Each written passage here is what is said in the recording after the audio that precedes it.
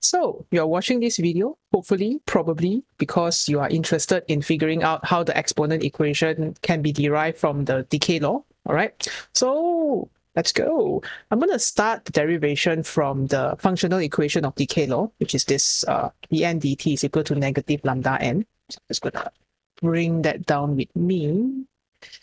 Dn dt is equal to negative lambda n. All right, so you are here, so hopefully you will understand if the dn dt is negative, it means that n decreases with t. The gradient is negative.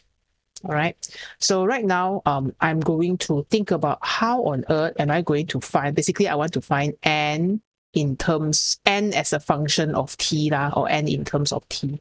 So I break apart the dn. Okay, so I'll rearrange.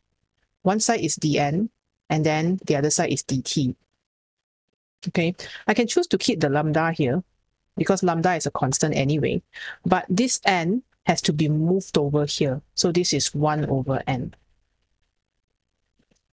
All right, so I'm basically just rearranging, doing a gathering of n's, having all the n's one side. The n is here, the n is 1 over n. Okay, moving all the n's one side and putting all the t's on the other side. Why are we doing this? Because we're going to take out the big guns called integration. We will integrate both sides. All right. So there are two ways you can do this. You can insert your boundary conditions. I personally prefer to just find the constant. It's less true right now.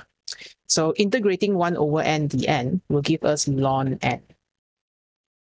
Okay. And lambda is a constant. So basically what you're integrating is actually just dt or 1, which is t. All right, so if you're not comfortable with that, you could put your integral here. So we are integrating 1. Okay, so it's negative lambda t. Don't forget, we may have a constant c at the back after integration. All right, so now I can insert the initial condition. I know when t is equal to 0, right, n is equal to n naught. So I'm going to plug that in. I will have ln n naught is equal to 0 plus c. So c is ln n naught.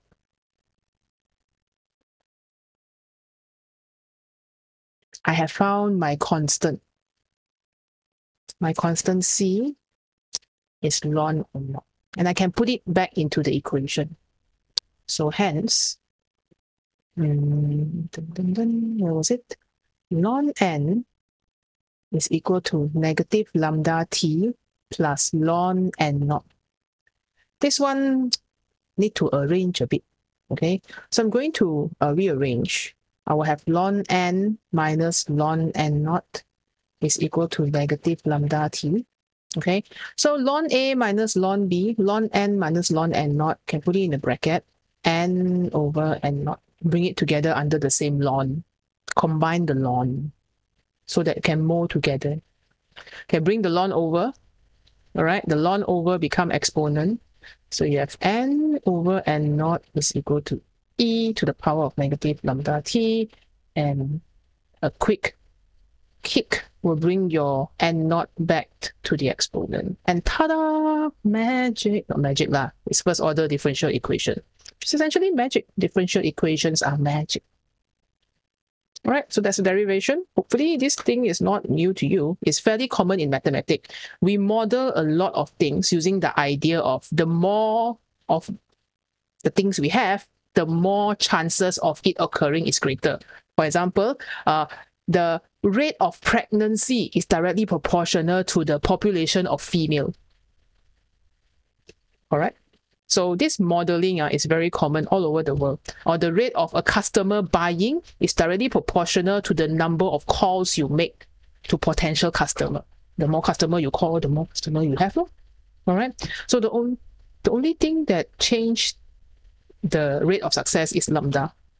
All right. So this is basically just the derivation. I think that's all for this video. I'll see you in the next one. Bye-bye.